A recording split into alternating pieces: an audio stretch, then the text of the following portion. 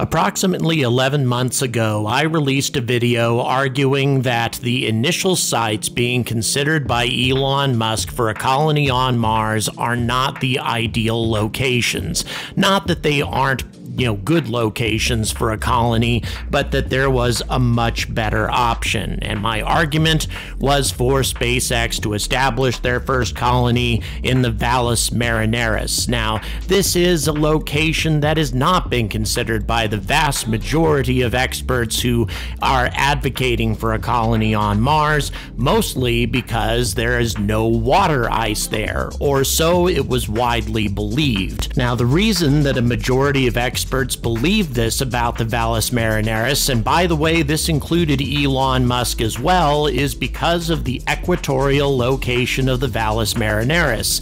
At this particular location, oftentimes the temperature rises above the melting point of water, and as a result, any water ice over the centuries, and indeed even eons, should have evaporated away long ago. However, the trace gas orbiter from the European Space Agency and Roscosmos has made a stunning discovery that the water reserves in the Valles Marineris, the largest and most impressive canyon in the solar system, are far, far larger than anybody suspected, except perhaps for a narrow minority of planetologists and scientists who believe that the water ice was there all along as a result of telltale signs that has been observed over the years by the various orbiters that we have keeping the red planet under observation. And as a result, this changes everything as far as the Valles Marineris is concerned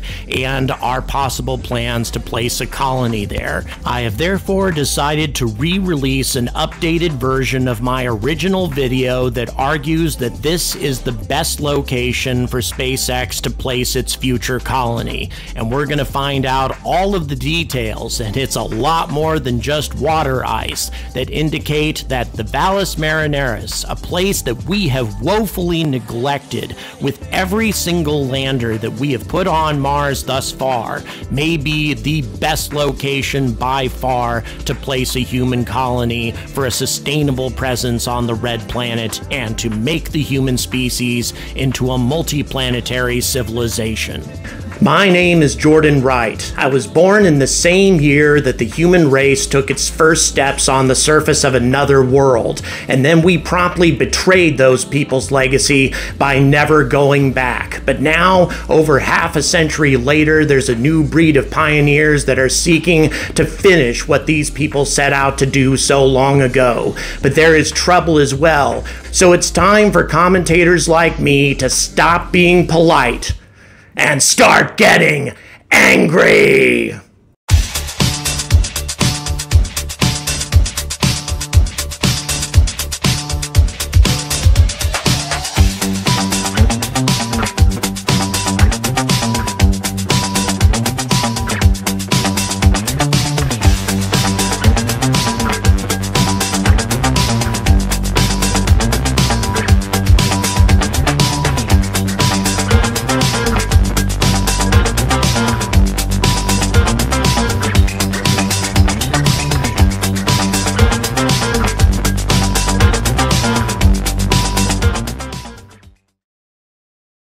Now, I've talked about landing in this canyon in the past, but let's go a little bit more into detail by taking a brief tour. First, there's the East Chasma and the Caprotes Chasma. Now, both of these areas are utterly colossal compared to the Grand Canyon, but still too narrow and prone to landslides for our purposes. Now, the Orpheer and Candor Chasmas have extremely rough terrain, and this is also the case with the Hebes Chasma. Really, the only places that are quite viable for a landing site is the extremely wide Melas Chasma, or possibly the Juventae Chasma, which is also very large and relatively flat.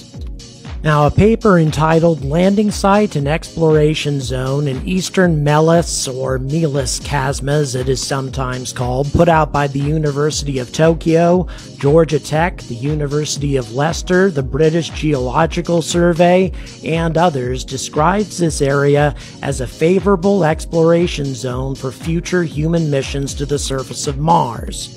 It goes on to say that this region has the resources needed to keep humans alive, especially H2O, and a central landing site or multiple sites of at least 5 by 5 kilometers that are favorable for landing, with low slopes, few meter scale hazards, and not covered by thick dust. The paper goes on to say that the region likely has ample supplies of iron, aluminum, silicon, and the silicon will be very important later on, titanium, and magnesium for use in situ construction of buildings, habitats, and other structures. However, the biggest practical advantage of the Valles Marineris is its equatorial location along with its depth.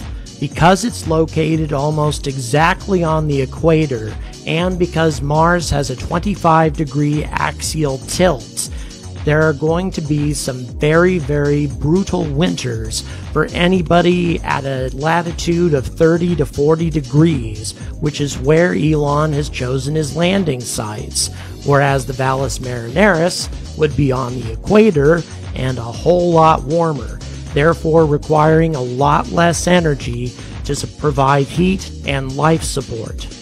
But what about water? I mean, Elon Musk himself said that this area was unlikely to have water because of the relatively high temperatures at the Martian equator and what that would do to subsurface Martian ice.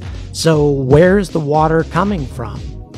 Well, there's a phenomena called RSLs that cause long streaks to appear down the slopes of Martian valleys, and these appear on a seasonal basis and at a certain temperature.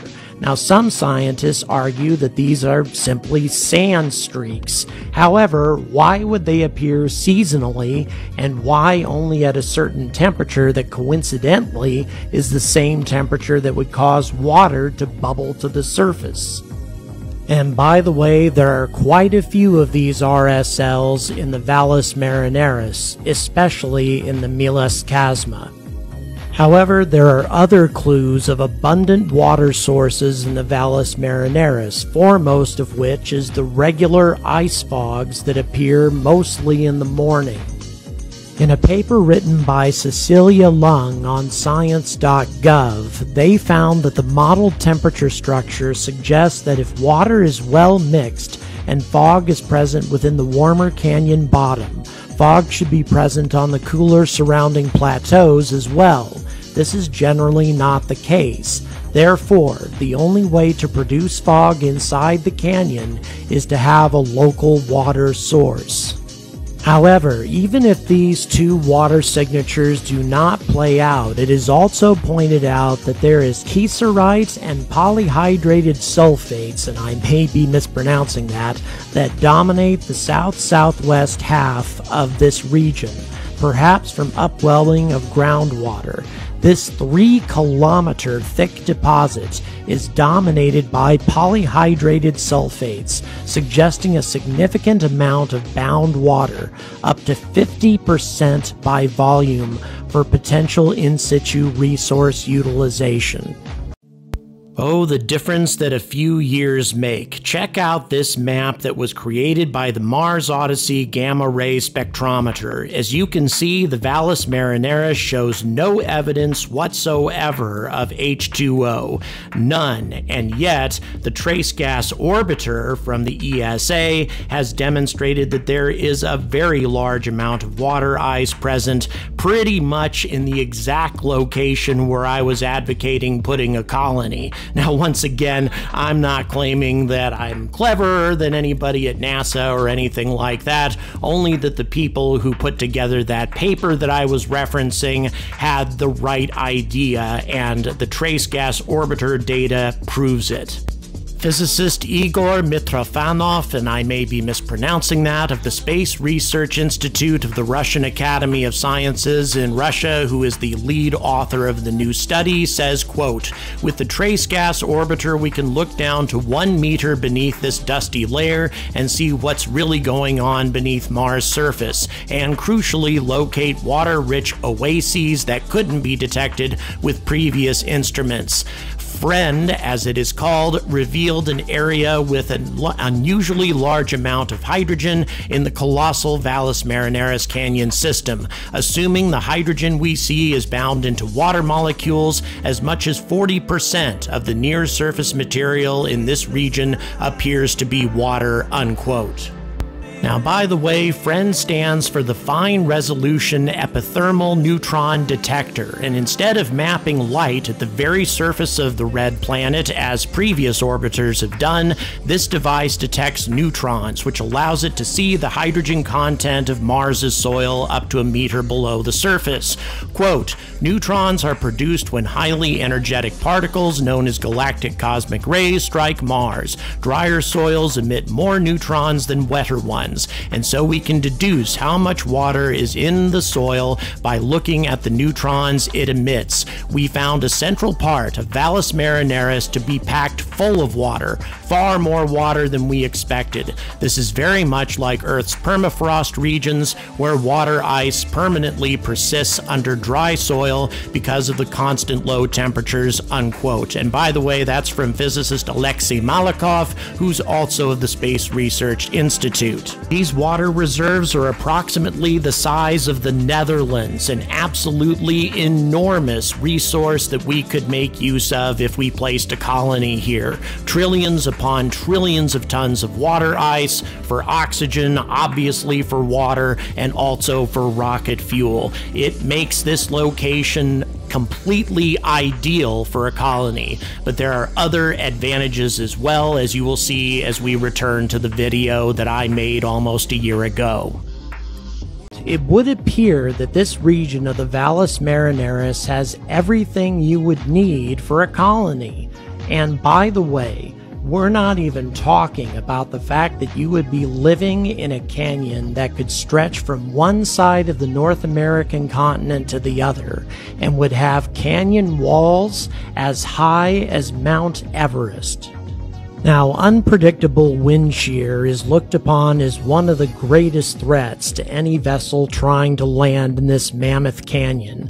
However, the chosen landing sites are far enough from the canyon walls to make this risk pretty moderate. And on top of that, the Martian atmosphere is so thin that even the strongest winds can be barely felt against a person's skin. That being the case, I really don't see wind shear as being a substantial threat to a massive ship like the Starship. Perhaps if it had parachutes, but it doesn't.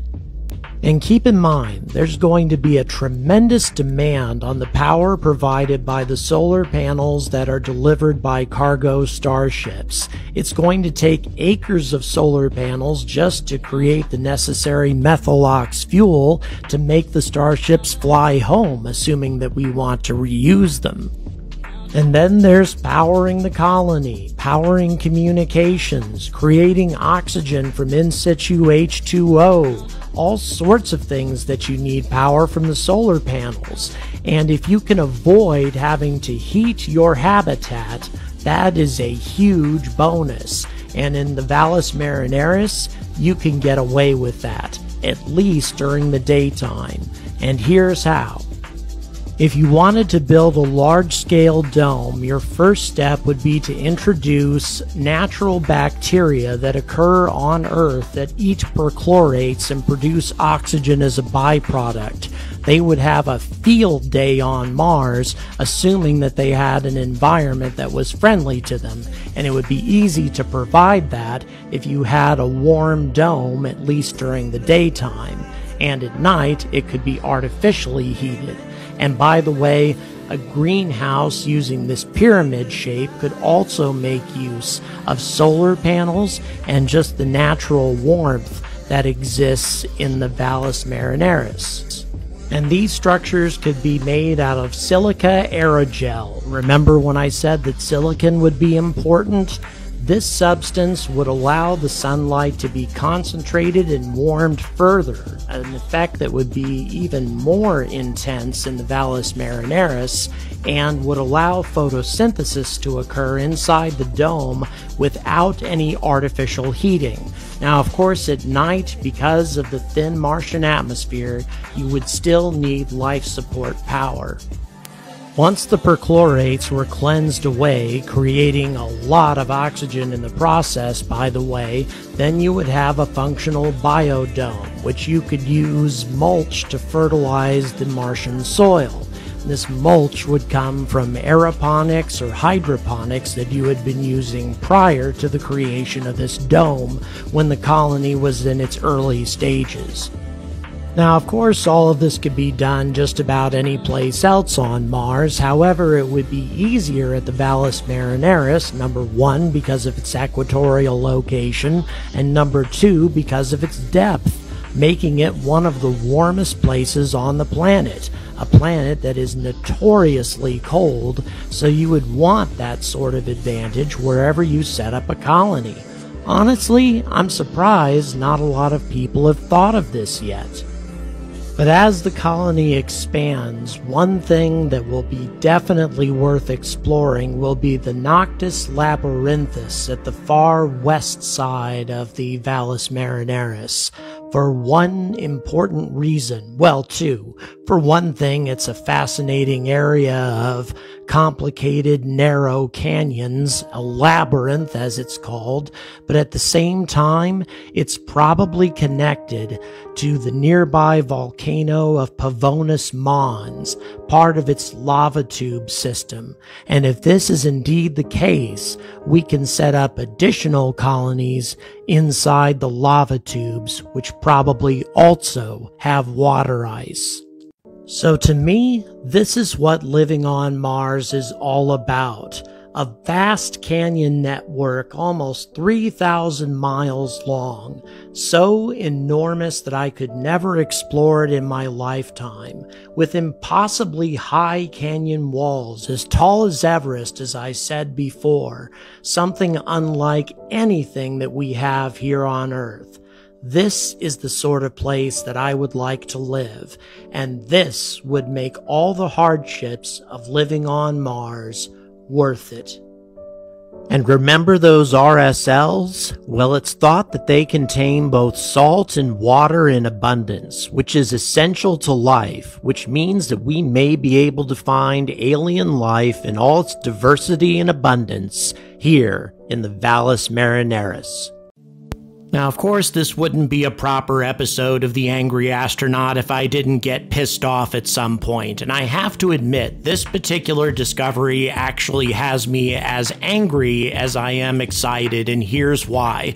We have ignored this canyon for such a tremendously long period of time when it comes to our landers. Now, granted, it is more dicey to try to put a lander down in a canyon system than where we've been placing our landers up to now, although I have to say the Jezero crater is about as risky as setting a lander down in the Valles Marineris. However, that's where we decided to put Perseverance, and in my opinion, that was the wrong place to put this particular probe for a variety of different reasons.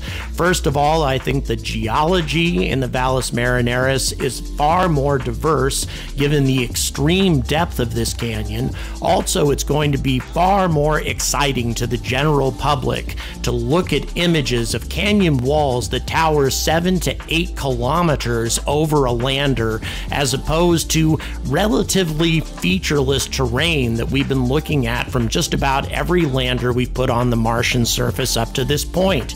If we want people to get excited about space exploration, if we want people to get motivated to go to Mars, to explore Mars, then we have to show Mars at its best, and yet we haven't done that at all. We've set no landers down within sight of Olympus Mons, nor have we set any landers down inside the Valles Marineris. And given how wide this canyon is, and the type of technology we have available to us today, the next lander should definitely set down there, especially in the aftermath of this discovery, because it does appear that there is as much water ice and potential for life, both ancient and current, in this amazing canyon system, the largest canyon in the solar system, as there is any place else on the planet. Why are we not taking advantage of this? Why are we not exploring one of the most amazing features, the most amazing geological features that we have ever discovered in our history, as opposed to going to relatively uninteresting parts of the planet? Once again, I'm not saying that curiosity or perseverance or spirit have not discovered important things. They certainly have, but the Valles Marineris has been woefully neglected, and we need to do something about that, and do something soon. And on top of that, as I said, this is a perfect location for a colony, both in terms of the relative temperature, also the density of the air, and therefore protection from radiation. And also the Curiosity probe determined that locations on cliff faces, and there's a lot of those in the Valles Marineris, are shielded from radiation, making this an even better location to build a colony, on top of the sheer wonder that would fill a colonist's mind and heart if they were to see, every time they woke up in the morning, massive cliffs towering as high as Mount Everest. I can't imagine how exciting that will be for future colonists. If you like what I have to say, if you appreciate this type of content and you want to see more, it's all in the description. I would appreciate your support, or just a like and subscribe, and I will be very happy. So until we stop neglecting this fascinating and unparalleled geological feature in our solar system and explore it in earnest, and also set it as one of our prime locations for a future colony, I urge all of you to stay angry about space.